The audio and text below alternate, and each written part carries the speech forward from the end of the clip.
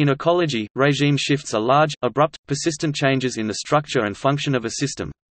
A regime is a characteristic behavior of a system which is maintained by mutually reinforced processes or feedbacks. Regimes are considered persistent relative to the time period over which the shift occurs. The change of regimes, or the shift, usually occurs when a smooth change in an internal process feedback or a single disturbance external shocks triggers a completely different system behavior.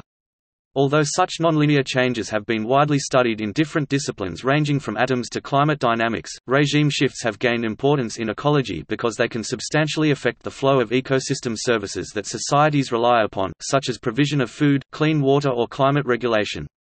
Moreover, regime shift occurrence is expected to increase as human influence on the planet increases, the Anthropocene, including current trends on human-induced climate change and biodiversity loss.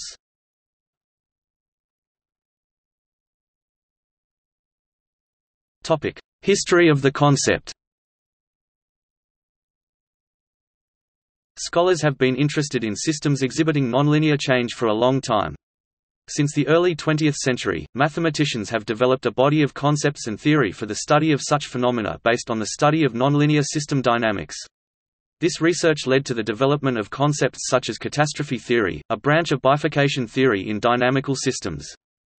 In ecology, the idea of systems with multiple regimes, domains of attraction called alternative stable states, only arose in the late 60s based upon the first reflections on the meaning of stability in ecosystems by Richard Lewontin and Crawford Buzz Holling. The first work on regime shifts in ecosystems was done in A Diversity of Ecosystems and included important work by Noy Meir (1975) in Grazing Systems, May (1977) in Grazing Systems, Harvesting Systems, Insect Pests and Host Parasitoid Systems, Jones and Walters (1976) with Fisheries Systems, and Ludwig et al. (1978) with Insect Outbreaks. These early efforts to understand regime shifts were criticized for the difficulty of demonstrating biostability, their reliance on simulation models, and lack of high-quality long-term data. However, by the 1990s more substantial evidence of regime shifts was collected for kelp forest, coral reefs, drylands and shallow lakes. This work led to revitalization of research on ecological reorganization and the conceptual clarification that resulted in the regime shift conceptual framework in the early 2000s. Outside of ecology, similar concepts of nonlinear change have been developed in other academic disciplines. One example is historical institutionalism in political science, sociology and economics, where concepts like path dependency and critical junctures are used to explain phenomena where the output of a system is determined by its history, or the initial conditions, and where its domains of attraction are reinforced by feedbacks. Concepts such as international institutional regimes, socio-technical transitions and increasing returns have an epistemological basis similar to regime shifts, and utilize similar mathematical models.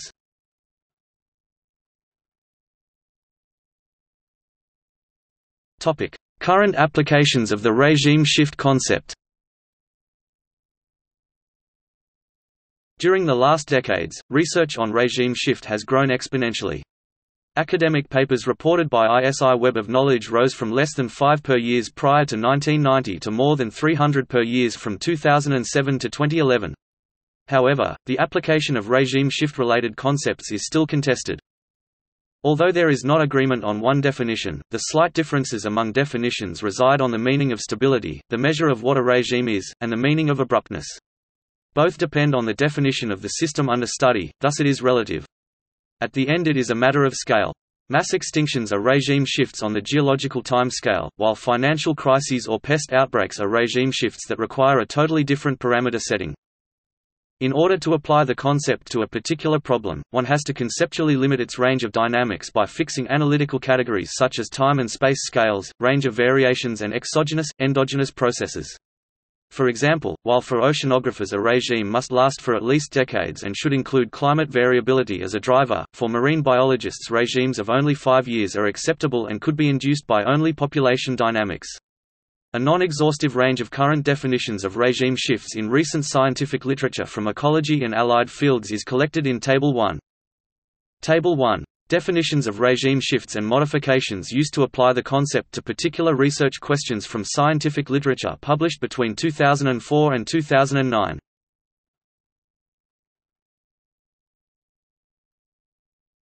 Topic: Theoretical basis.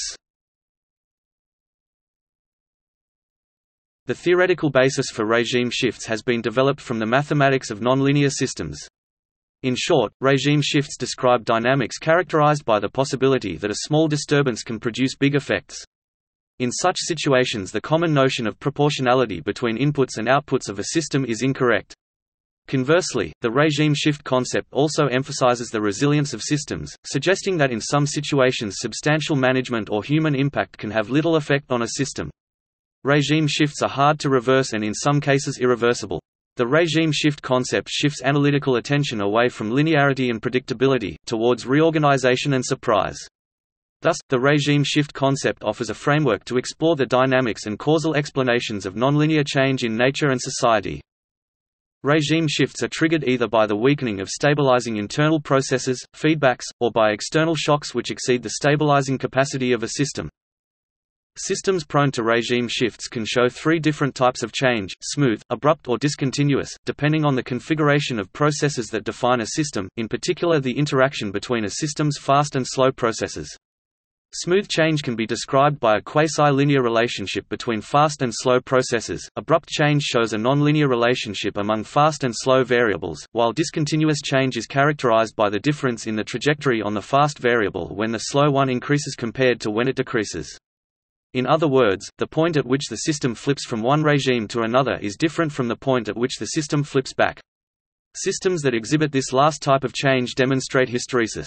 Hysteretic systems have two important properties. First, the reversal of discontinuous change requires that a system change back past the conditions at which the change first occurred. This occurs because systemic change alters feedback processes that maintain a system in a particular regime. Second, hysteresis greatly enhances the role of history in a system, and demonstrates that the system has memory, in that its dynamics are shaped by past events. Conditions at which a system shifts its dynamics from one set of processes to another are often called thresholds. In ecology, for example, a threshold is a point at which there is an abrupt change in an ecosystem quality, property or phenomenon, or where small changes in an environmental driver produce large responses in an ecosystem. Thresholds are, however, a function of several interacting parameters, thus they change in time and space. Hence, the same system can present smooth, abrupt or discontinuous change depending on its parameters' configurations. Thresholds will be present, however, only in cases where abrupt and discontinuous change is possible.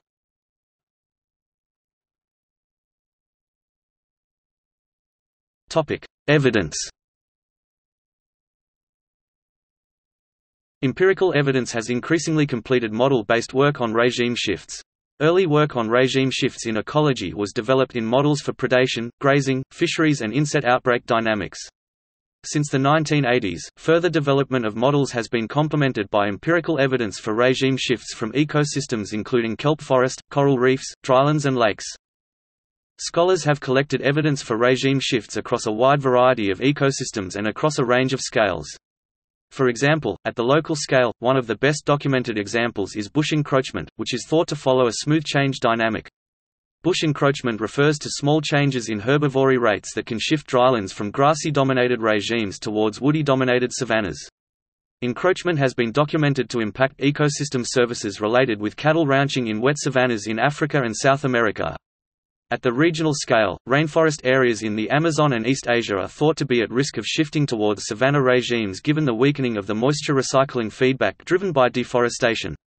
The shift from forest to savanna potentially affects the provision of food, fresh water, climate regulation and support for biodiversity.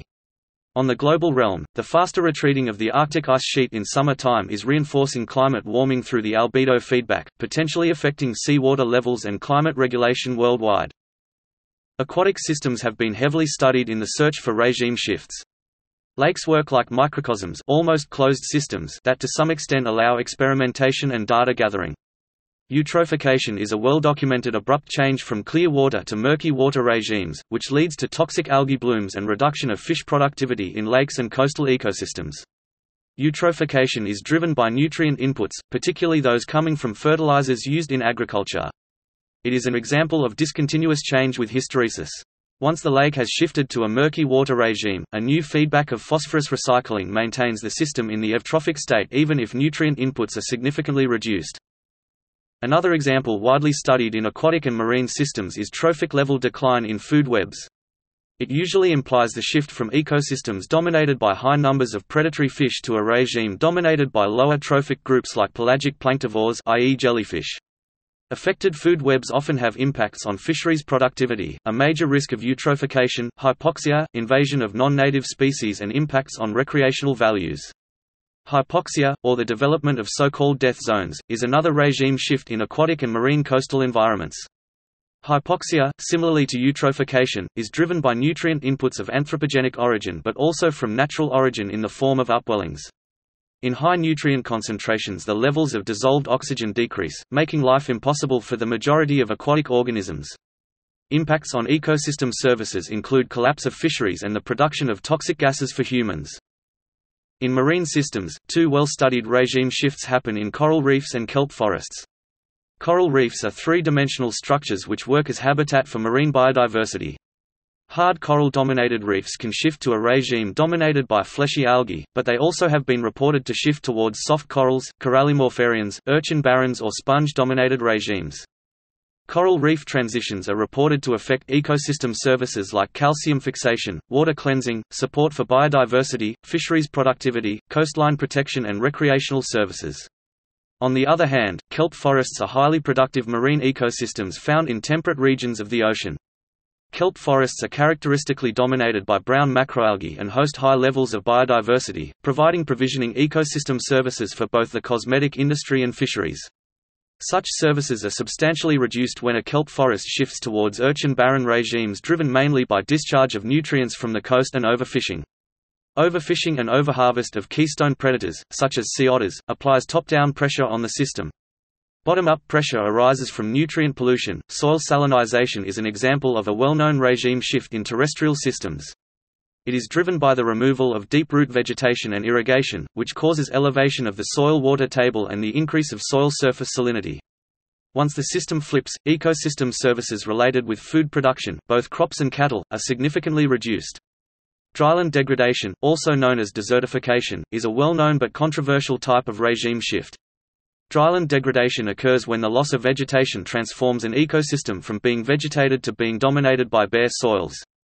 While this shift has been proposed to be driven by a combination of farming and cattle grazing, loss of semi-nomad traditions, extension of infrastructure, reduction of managerial flexibility and other economic factors, it is controversial because it has been difficult to determine whether there is indeed a regime shift and which drivers have caused it. For example, poverty has been proposed as a driver of dry land degradation, but studies continuously find contradictory evidence. Ecosystem services affected by dry land degradation usually include low biomass productivity, thus reducing provisioning and supporting services for agriculture and water cycling. Polar regions have been the focus on research examining the impacts of climate warming. Regime shifts in polar regions include the melting of the Greenland ice sheet and the possible collapse of the thermohaline circulation system. While the melting of the Greenland ice sheet is driven by global warming and threatens worldwide coastlines with an increase of sea level, the collapse of the thermohaline circulation is driven by the increase of fresh water in the North Atlantic, which in turn weakens the density-driven water transport between the tropics and polar areas. Both regime shifts have serious implications for marine biodiversity, water cycling, security of housing and infrastructure and climate regulation amongst other ecosystem services.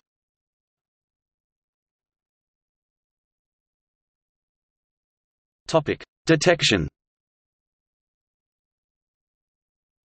Using current well-known statistical methods such as average standard deviates, principal component analysis, or artificial neural networks, one can detect whether a regime shift has occurred. Such analyses require long-term data series and that the threshold under study has to be crossed. Hence, the answer will depend on the quality of the data. It is event-driven and only allows one to explore past trends. Some scholars have argued based on statistical analysis of time series that certain phenomena do not correspond to regime shifts. Nevertheless, the statistical rejection of the hypothesis that a system has multiple attractors does not imply that the null hypothesis is true. In order to do so, one has to prove that the system only has one attractor. In other words, evidence that data does not exhibit multiple regimes does not rule out the possibility a system could shift to an alternative regime in the future. Moreover, in management decision-making, it can be risky to assume that a system has only one regime, when plausible alternative regimes have highly negative consequences. On the other hand, a more relevant question than, "Has a regime shift occurred?"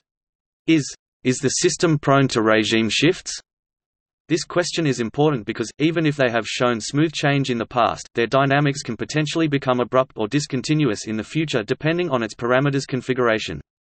Such a question has been explored separately in different disciplines for different systems, pushing methods development forward, e.g. climate-driven regime shifts in the ocean or the stability of food webs, and continuing to inspire new research.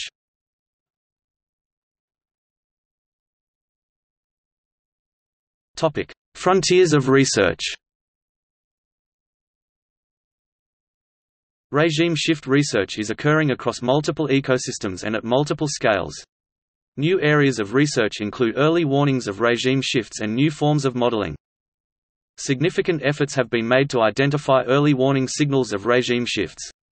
Systems approaching a bifurcation point show a characteristic behavior called critical slowing down that leaves a distinguishable signal in the increase of spatial and temporal autocorrelation. Variance and skewness increase while variance spectra tend to lower frequencies. Researchers have explored early warning signals in lakes, climate dynamics, food webs, dry land transitions and epilepsy attacks. It remains unclear how well such signals work for all regime shifts, and if the early warnings give time enough to take appropriate managerial corrections to avoid the shift. Additionally, early warning signals also depend on intensive good quality data series that are rare in ecology. However, researchers have used high-quality data to predict regime shifts in a lake ecosystem. Changes in spatial pattern as an indicator of regime shifts have also become a topic of research. Another front of research is the development of new approaches to modeling.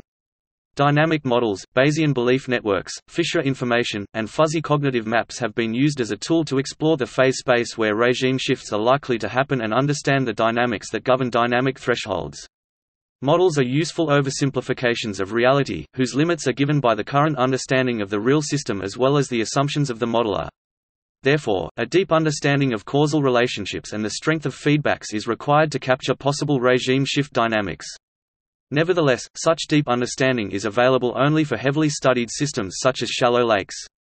Methods development is required to tackle the problem of limited time series data and limited understanding of system dynamics, in such a way that allow identification of the main drivers of regime shifts as well as prioritization of managerial options.